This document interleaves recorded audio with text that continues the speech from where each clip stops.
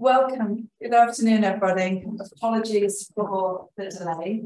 Appreciate you bearing with us. I'm Nichola Gretton, Flexible Learning Manager at NTU and Code Fellow. I'm joined by my fellow Code Fellows, Havemann and Leonard, who is driving everything forward for us beautifully. Are we good? We've got we're good to go. Great, so I'll continue. So as you may or may not be aware, Leo and I co-convene the Code Special Interest Group on Learning Design. And earlier in the year, we were working with Neil, who's there on the panel, Leonard, and we thought it would be really nice for one of the outputs to be a webinar series that places learning designers at the heart of that series of conversations. Because quite often we talk about the practice, but we don't necessarily always talk about the people, what it means to be a learning designer, the career development journey that we go on. So we've had 2 webinars already. So starting out with people at the start of being a learning designer, what that looks like, to all the way up to where we are today. That's the 3rd in the series, which is you're a learning designer, now what? So I have to give absolute full praise and credit to Leonard. He has driven this. He's been pulling together some fantastic panelists and sharing some really interesting debates that I know from people in the community. My own team of learning designers have said to me, it's really great. We're really enjoying part of this discussion and part of this community. So without further ado, I'm going to hand over to Leonard and today's exceptional panel. Okay, so I'll try to make this really quick.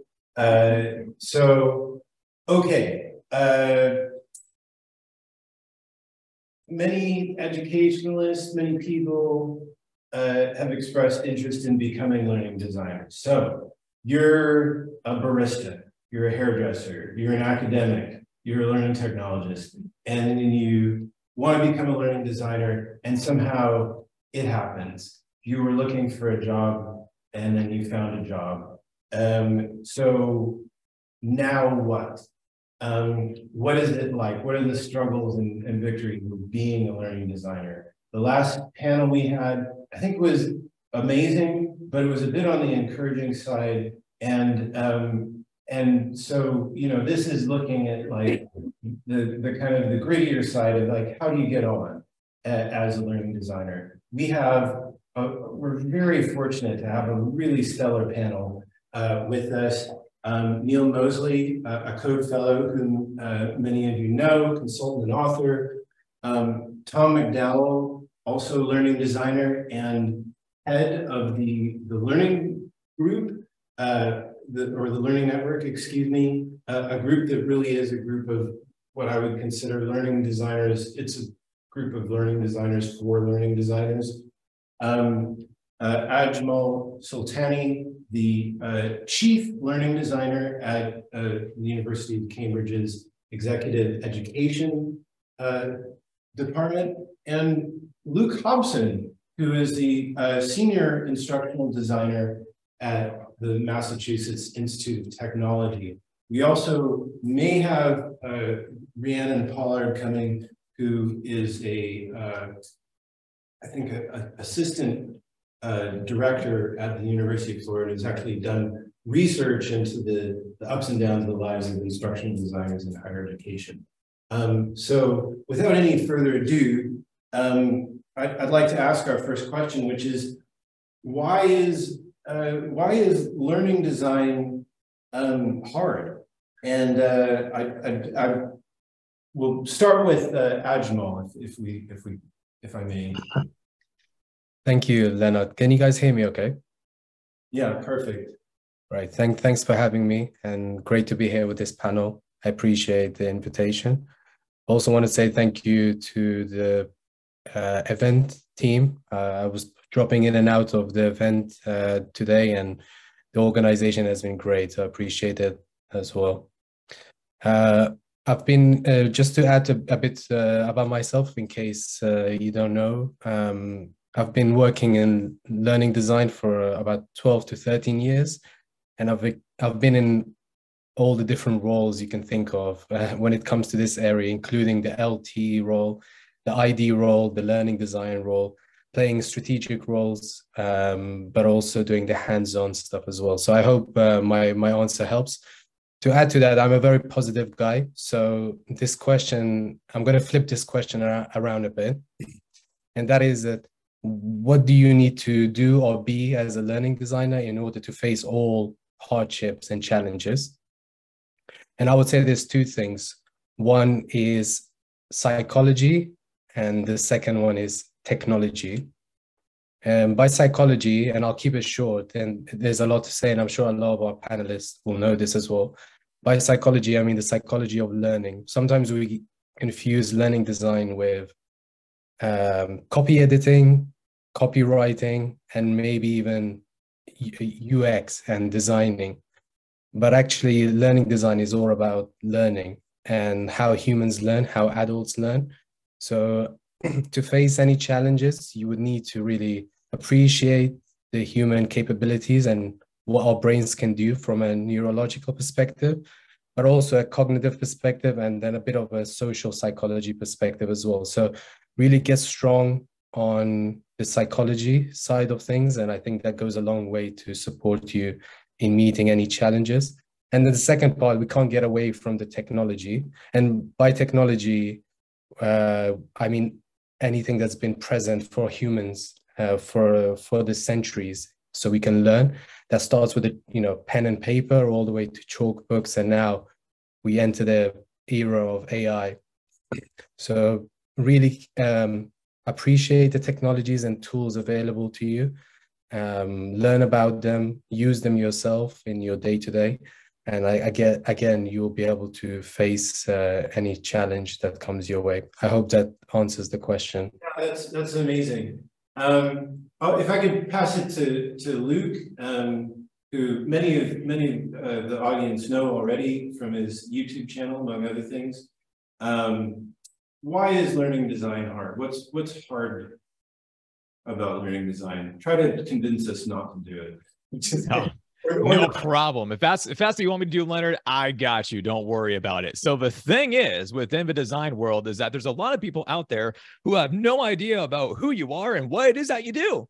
Yeah, thumbs up. So that is definitely the hardest part, is actually working with other people to be able to say, this is the value of design. Talking about it from being able to actually sell that to others, to say, this is why I'm on the project, this is why I'm on the team, and this is actually how I can help out. If I had a time machine and I could go back in time and give myself a piece of advice, by far, it would be to focus on people skills, communication, empathy, trying to be able to work with others, see things from their perspective. Because oftentimes when we think about design, we think about the learning sciences, the andragogy, we think about tech, research, project management. And then this little last thing that actually becomes a majority of your job is relationship management. It's working with subject matter experts, stakeholders, deans, professors, instructors, many other different types of people. And by far, that is one of the hardest lessons, is that you know something in your heart of hearts that you should be doing something, but then you have to actually go and convince someone to get buy-in, form a team around you to be able to influence a part of a design. And sometimes that's really frustrating. And then other times, though, you can meet in the middle and you can actually see things from a different perspective, and it becomes an amazing type of product, whatever you are making, of a training, a course, a program, a workshop, or whatever it actually is.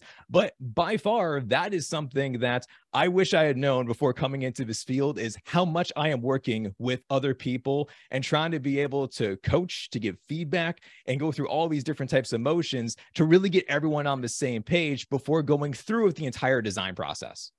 Does that work, Leonard? Can I ask you a follow-up question? Sure can. Is it something you've worked on? Of course. Of course, absolutely. No, for sure. It took me falling on my face about 10 times in a row with meeting with different subject matter experts to finally realize, hey, before I start with doing all of this, I need to take a step back. I need to know more about the people who I am actually working with. Why are they on the project? What is important to them? How can I speak their language and understand more about their terminology and their perspective? Because then as we go forwards with the actual design, I can think about all of those things, and I get to learn more about how they receive feedback. What do they like to actually do as far as being able to schedule things? Are they most creative in the morning or in the evening? How can I work around all these different forms of parameters? So you're going to learn about this business, and you're definitely going to learn from experience the first time that you go into these different forms of projects. But absolutely, you can still work on being able to think more about it from a communication standpoint, from an empathy standpoint, a flexibility standpoint, as you're working along your way. Nice one. Next, the inestimable Tom McDowell. Why is it hard being a learning designer? What's hard about it? Well, I'm here to balance out that first one, because I'm the opposite. I'm not known for positivity. I bring the other end of the spectrum to every conversation I'm ever in. The biggest thing, I think the biggest adjustment I certainly had to go through, and I know I've sort of spoken to other people about it, is acknowledging that you are forever the servant in the relationship. You are going into a career and a position where you don't get to make business decisions. You get to make business decisions work. We often talk about wanting a seat at the table. And I think sometimes we conflate that with, if we get a seat at the table, we can stop businesses making these huge mistakes in our minds. But we forget that learning is not the focus of any business. Now, every business will say learning is a massive focus for us, but businesses exist for one reason, and that's to make money. L&D exists within the business for one reason, and that's to help the business succeed at whatever it's trying to do, which is usually make money. So we are forever in a servant role. Our job is not to tell the business what direction to go in. It's to say, hey, that's a cool direction, or not, in which case you may need to consider moving. And how can I help go there? That can be quite a difficult thing to get your head around, especially if you have to get to grips with the idea that you will not always like that direction, but your job remains helping everyone in the business achieve that direction. Okay, can I just follow up with that question? Because for those that don't know, Tom McDowell, superstar chair of the learning group, Tom is a L&D practitioner, so he's not in higher ed. And I would have expected you, of all people, to give us a rosier, more empowering picture where, you know, like L&D, because, you know, isn't L&D meant to be the people who, you know, I sort of think of them as starting at an earlier place, asking more difficult questions. They're the ones that are asking, like, is this a real problem? Is this a learning problem? Is this, you know, like, are we really kind of going about it the right way? But you're kind of saying, look, as a L&D practitioner, as a learning designer, you are ultimately just going to have to accept, to some extent, the brief that you're given.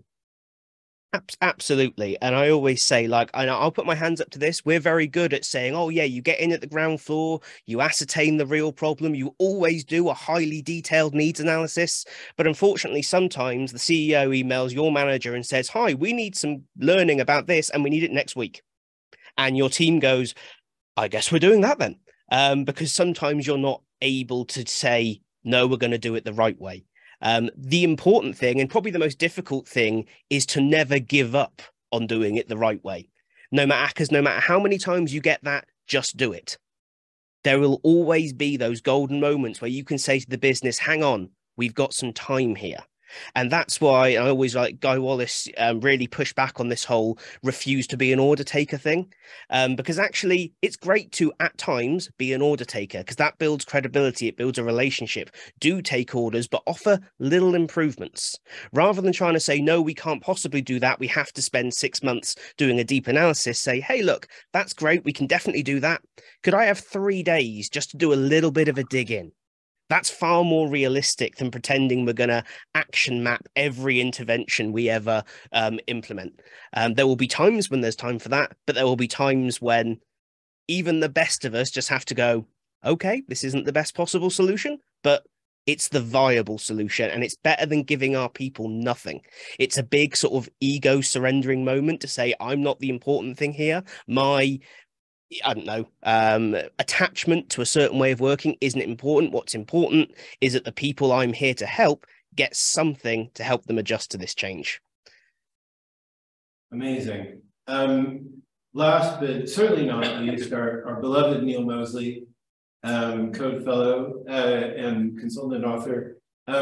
why is learning design hard? What will we tell people to put people off, our potential jobs and get the competition out of here? Hi everyone. I'm coming to answer the glib answer and then a serious answer. My glib answer is kind of why is learning design hard would be if you've ever had to kind of explain to someone that you just met and who doesn't work in your field what you do. That's probably maybe a kind of glib answer of why it's hard. But I think on a more of a serious note, I think everyone's kind of talked about a whole range of different things. I think one of the reasons why it's hard is it's kind of a real sort of 360 type of job, because as Mal talked about knowledge of psychology, and Luke talked about influencing people and managing people, and then Tom alluded to the fact that sometimes the conditions in an organization or a university aren't really there for you to express yourself, is one way of putting it, I suppose, in the way that you'd like to, or bring to bear your skills and what you want to do. So, I think, being more of a half glass half full kind of guy, I think the 360 aspect is a really great aspect of learning design, because you're never quite there in all of those aspects, but you have the opportunity to learn and develop in all of those different ways. And at different stages in your career, maybe some of those things will be more important than others. But that is simultaneously hard, but also fantastic as well, to be able to learn all of those things and to be in a job in which you're developing skills in all of those different areas. So that's my positive take on the question, just following Ashmal's lead on that. Okay, then the next question. Shall we go to a Mentimeter question from the audience quickly? I think next we were going to ask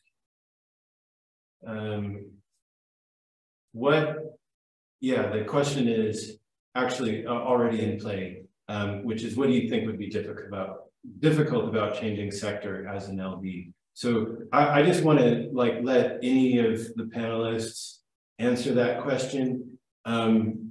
This happens sometimes. You're an LD and you're working in higher ed, and you're like, I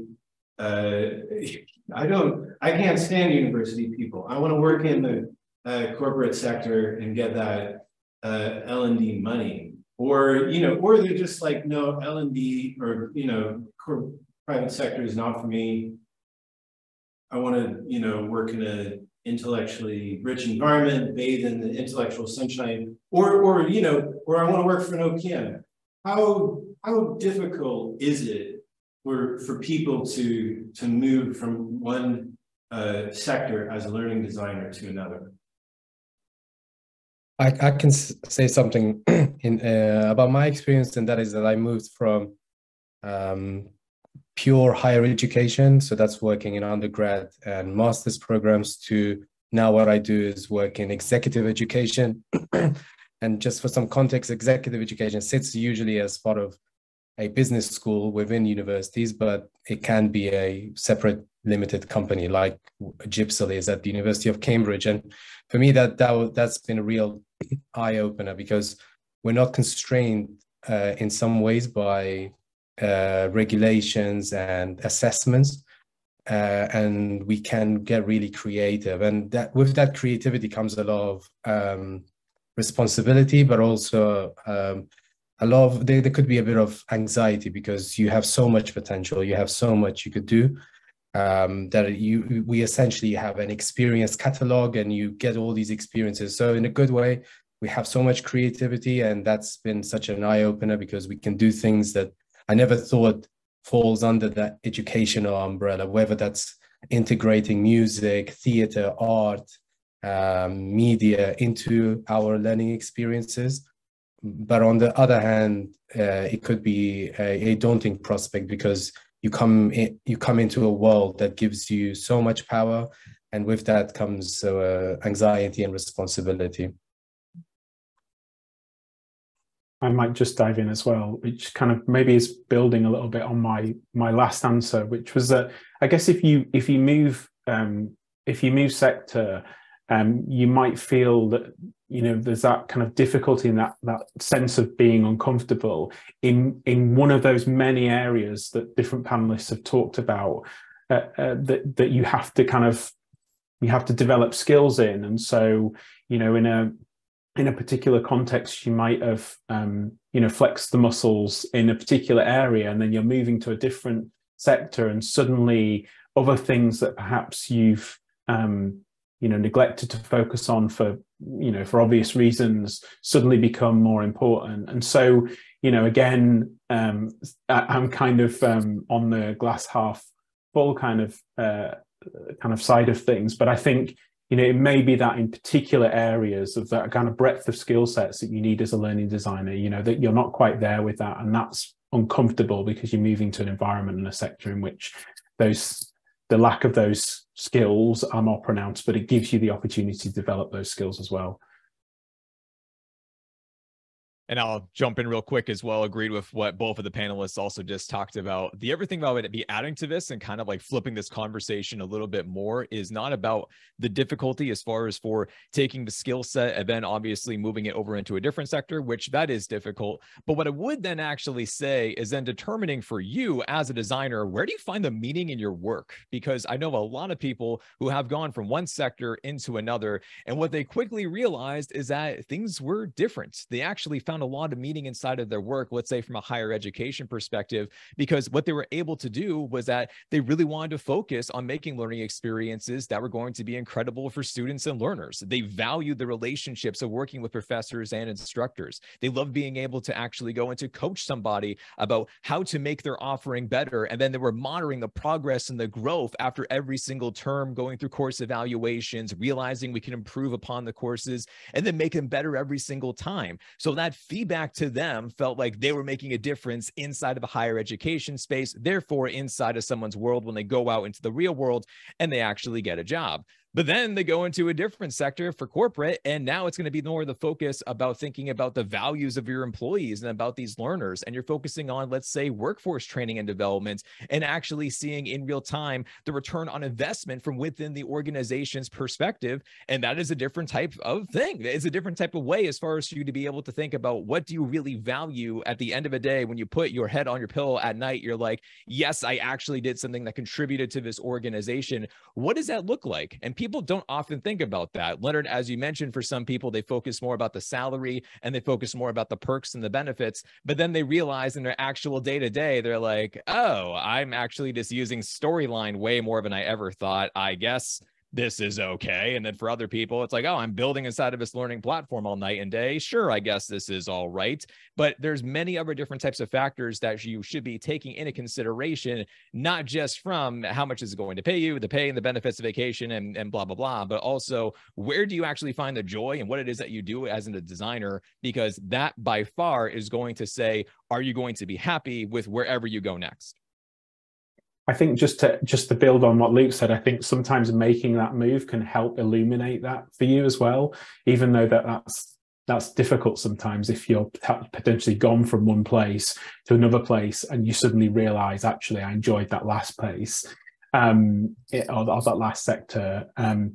You know, that can, I suppose maybe that speaks to actually the value of just different experiences in kind of illuminating what it is about learning design, which is a broad field and can encompass lots of different types of work in different organizations, kind of helping to illuminate what it is that you really enjoy about that kind of thing, and help you to find the sector and the organization where you know, you're going to have opportunity to kind of go in that direction. I mean, I've only ever worked in corporate, so I'm somewhat limited on this view. But the one thing I would say going from sector to sector within the corporate world is that it will remind you how important in what you do your basic communication skills are, which, especially if you're in one sector for a long time, it happened to me, can perish at all because you have your shorthands, you have your go-to people, you don't have to adjust to different people communicating differently. Moving between sectors will force you to become better at dealing with people, which is an invaluable skill for your life as well as your career. Okay, one last question. And thank you for those responses. They're just amazing. They're kind of quite a sort of mic drop level responses.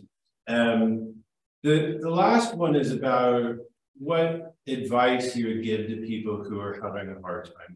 They're in the field, they're feeling stuck. I have a friend who's a very, very clever learning designer who I saw them very bravely tweet this on Twitter, and she said, and I quote, "I am seriously considering leaving e-learning. After 12 years of doing this, being qualified out of the eyeballs and still not being taken seriously or respected, it's hard for me to believe this is worth my time. Watching newcomers with zero experience trot into excellent wages and seniority has become too much to accept that this is a serious occupation and not some, quote, your face fits, unquote, and your nonsense theories unrooted in research, practice, or in many cases, common sense." Obviously, this is a very unhappy, this person's not a happy person at the moment. And I really respect her and admire her honesty, you know, to share this, because I don't know if it, you know, I've certainly felt that way before. What can you say to someone like that that's feeling, you know, stuck in L&D? I appreciate this is a difficult question, but anyone who want to jump in? If I can go first, I would just say, yeah, for sure. I have a lot of empathy with what she's saying there. It can feel hard sometimes, and I've had similar feelings in the past. But the key is to believe in yourself, but also to believe in the field of learning design. Just prior to our session, I dropped into the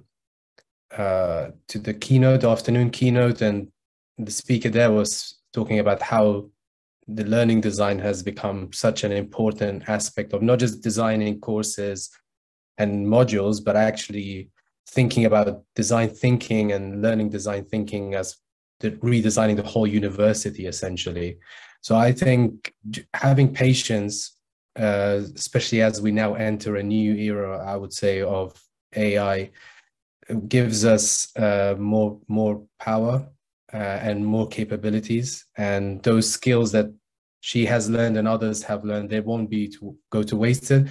But there is a certain amount of communication, as Luke mentioned as well, in terms of stakeholder management and promoting learning design and talking about learning design passionately, and all the things that we love about learning design, talking about that passionately and selling that to people in quote marks, I think will make the difference. So I would say it is difficult, and if it feels like you can get stuck, but with patience and perseverance and believing in yourself and keep upgrading your skills, the right opportunity will show up. And those are usually like leadership opportunities. And when you take them, then you bring all that emotion and all those theories and all those knowledge, and then you can help others to rise up with you as well.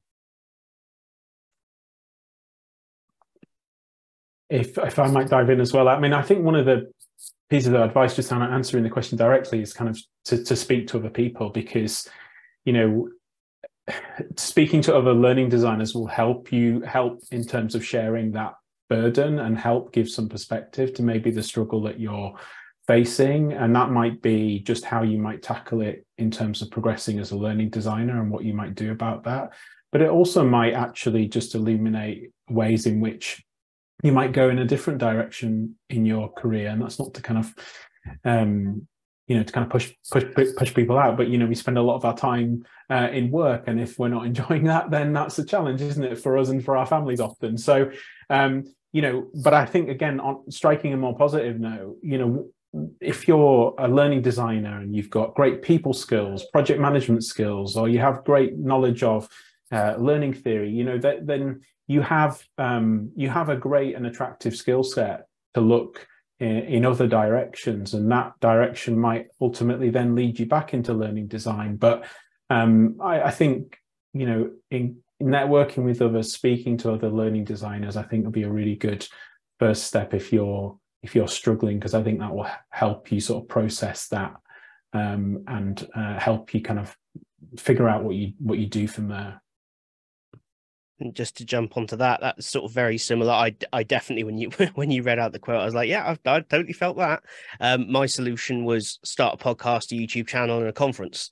And I could lie and say that was about giving back to the rest of the learning world. It was not. It's about, I want to speak to interesting people like me. How can I do that without being the awkward person going, do you want to be friends on the internet? You invite them onto a podcast, or you do something like that. You kind of engineer scenarios to make you closer to people who share that passion. Because I would definitely agree that I think there is a challenge in our industry where there are people in the L&D space who are hyper passionate. You look around a room of people here voluntarily today going, yes, the one thing I want to spend my time doing today is being here for this chat, right? And then you've got people at the opposite end of the spectrum who are in L&D, perhaps because they're coasting to retirement or because they were great at their job, so they became a trainer kind of by accident, but then didn't embrace that. And that's always going to be the case. And then we've got to remember that it's the case in every industry. We're not a special case. If you speak to anyone, whether they're in sales, whether they're in people management, whether they're in ops management, whatever it might be, the same thing exists. So we've kind of got to think about, where do we draw our satisfaction from? Is it the job title and the salary, or is it in what we choose to do? And if it's in what we choose to do, then it doesn't have to be at work. It can be in the wider community. It could be changing jobs. It could be, going, I don't want to be a senior leader because senior leadership seem to spend all their time talking and not doing. So instead, I'm going to do something that is all practical. And that's okay. You don't have to become a CLO to be successful in your L&D career. You don't have to be a head of to be successful. You get to define what your success looks like. And there are plenty of us, myself included, that go, I would never want that job. I don't want to stop being on the ground. I want to be there. So that's a really important decision to make as early as you can, but also review it as regularly as possible. Evan, I'll piggyback off of Tom, and also that's how Tom and I became friends via podcast. So, totally right about that. Trying to meet people online.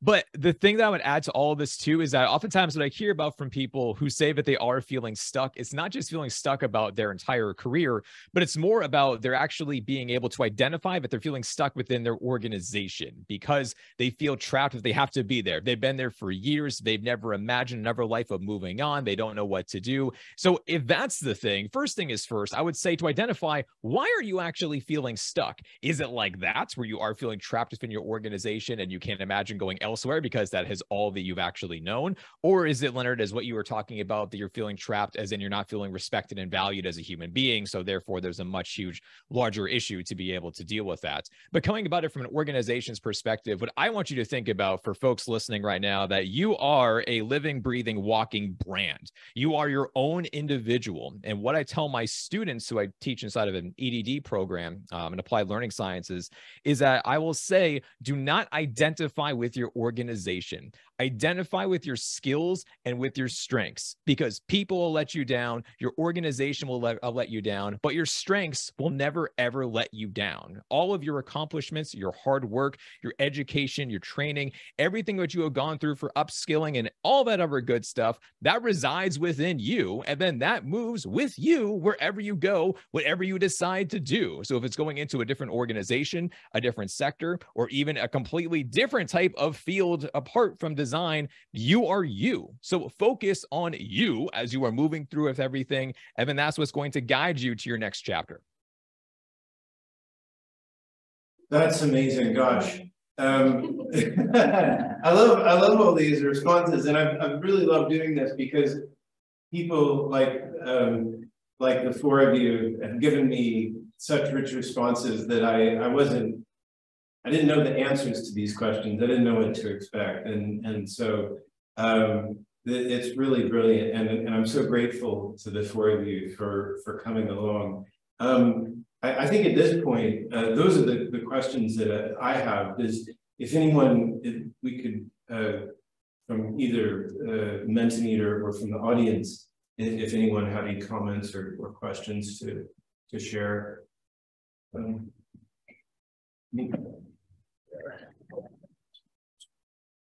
There you are.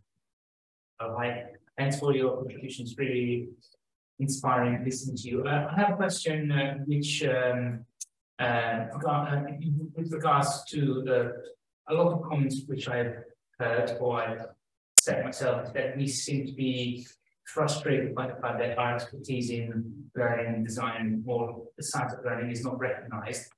And I wanted to ask you how, when I see that, if this is a comment that's common to all of us, maybe we are not good at explaining what we do. So I'm trying to see, what can I do to make my expertise more visible to a person that frankly doesn't know, doesn't even care what the expertise is. They just need to do something. So what would be your advice as for someone like me to communicate what I can offer in the room in a way that that person understands without having to know the science? It's the question's clear. Anyone want to jump in? If I may, yeah. I would say that probably the biggest mistake, I think, broadly, and you have to paint with broad brushes when making this statement, but I'll include myself in it. Early in my career, L&D spends a lot of time selling itself on itself, talking about us, our practices, why our processes, our approach is so fantastic, where in actual fact, we should be asking much simpler questions around what are your challenges? How can I help you? And have that conversation instead. It's a bit like, it's weirdly a bit like the sell me this pen interview question. Those who answer it well don't sell the pen, they ask why they need the pen. And that's what we should be doing. Rather than talking about the science behind our approach and how our approach has worked in the past, instead we should be talking about the person we're talking to. Again, thinking about that servant mindset and that shift around, we're here to help. This is how I can help, but I can only have that conversation once I know what their problem is. Thank you.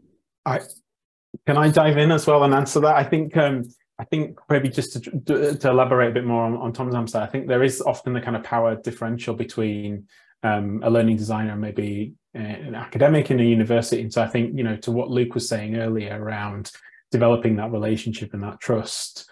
But I think the point around the kind of, I guess, the science of learning is kind of your expertise and your knowledge. And I think the other dimension in terms of building trust and involving yourself maybe with an academic is actually coming a bit their way in terms of understanding, you know, what they're teaching, you know, maybe something around the pedagogy around that particular subject as well, as a means of building trust and having a dialogue around the things that exemplify your approach and your thinking behind it. I think that can also be a useful way of starting that conversation or getting to that conversation. And I'll just jump in quickly as well too, not to keep on going. You already got some great answers, but the other thing that I like to be able to try to figure out too is when working with different types of stakeholders, if we're inside of a kickoff call, whether virtually or in person, and we are going around the room introducing ourselves and saying who we are, what it is that we do. When I am working with somebody, I like to actually ask, have you ever worked with a designer before? If yes, tell me more. And if no, I have a place to start. What I have often found is that now people are starting to know more about designers, of who we are and what it is we do.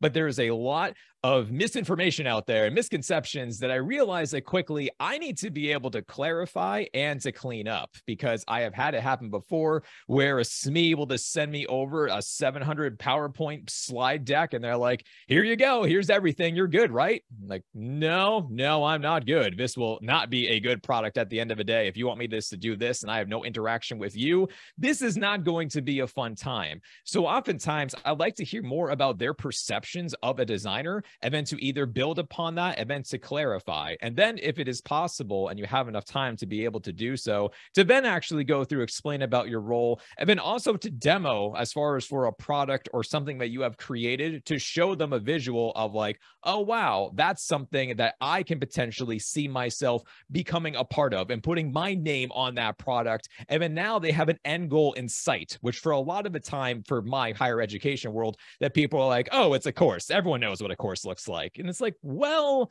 minor difference. I really go through and talk about learning strategies. I really try to be able to say that whatever we're going to be accomplishing for our goals, that the students are indeed going to be able to do that by the end of the first week, the second week, the third week, and so on and so forth. And eventually, if you go through with everything, that person then becomes your champion. And then those people are going to talk to other people to then say that, oh yeah, I worked with Luke on that project. It came out really awesome. And then they actually sell it for me so that way I do not need to go through. So I am spreading information in my own way. And it starts with that first person and really give them all the attention and time that I have. And I found that that has really helped me out within my higher education world. That's fantastic. And that's exactly what happened to me, because I did awesome work. And then people were all like, yeah, no, I'm just kidding. We've got one more question. And then I think those of us face to face, maybe going to a pub and raising a toast to the four of you. The last question is from Michael Wright, who's participating online, who says, should be a fun one. Where do you think learning design will be in 10 years, and what can we do now to prepare? If I can answer, for me, a big part of learning design is about finding patterns and recognizing connections, whether that's in content or trends, technology, or even the people that I work with. So I think it's a high level of thinking that's helped me to find connections and bring people and things together in different ways. And I use technology to the benefit of that goal as well. So I think with the pace that the tech is moving forward, there is a feeling that a lot of jobs will become redundant and not useful. But I think learning design actually is one of the roles that will stay strong, because it's a level of thinking that I don't think computers can do at the moment or in the next 5 to 10 years. So continue to look for connections, look for trends, and bring things together in a human way as much as possible, and the rest should be okay.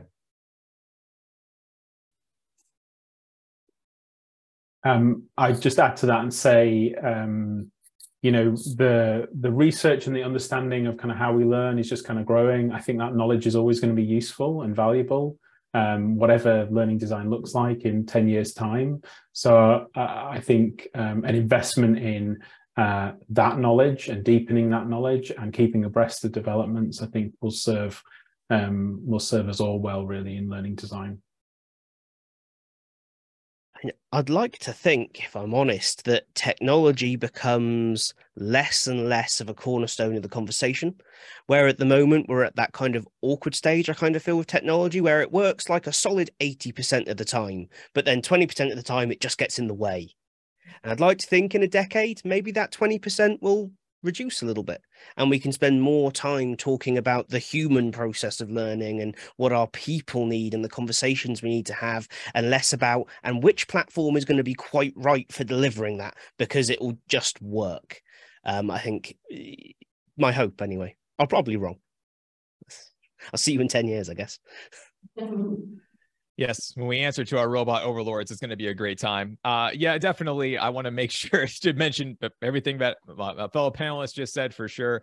Paying attention to AI, paying attention to everything else is coming out is definitely going to be very helpful. You should know about it. You do not need to be an expert, but you should definitely have a sense about it. I was reading about how there's a bunch of YouTube content creators right now, and they are hiring for prompt engineers. That is the title they are using, because they realize the value of different types of AI and language models, but they need to be able to have somebody who knows how to get the best out of it. So that's the current job that they are hiring for, like literally right now. I just read that last week, which is extremely extremely interesting. But then going back into our own design world, yes, knowing about the tools and the tech, like Tom, I hope that is not going to be prevalent, is that going to be more about being in the background for how we automate things. I also really hope too that for AI, it's going to be giving a much needed boost to accessibility and to many other different types of things pertaining to online learning, that it should be designed for everybody. And there's a lot of people out there who struggle to take into consideration all backgrounds, all experiences, and everything else of the sort. So if we do have AI that can help us with more about thinking like of a universal design for learning perspective and making sure that indeed everyone is finding the learning experience to be meaningful, engaging, and relevant, that's where I really, really, really hope that our field goes in our direction pertaining to technology. Can't top that. So I think probably we should end here.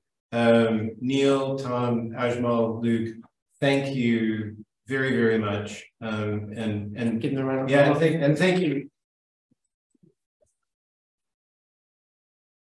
And also thank you to Leo and Nichola, our SIG conveners, or SIG leaders.